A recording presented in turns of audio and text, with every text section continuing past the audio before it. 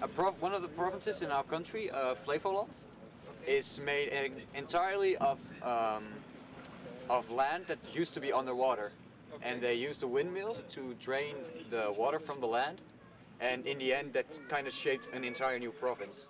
The younger generations no longer are aware that things can go awry.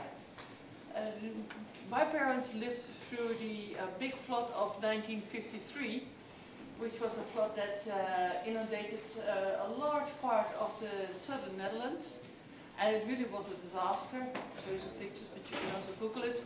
1953, big flood. And so for me it's something that's close to my mind, because we used to go and look at sluices. My father was a little bit of a water geek. And so we went to look at sluices, and we went to look at windmills that transported water, and my father explained the whole thing about making a polder, which is making dry land out of low-lying land.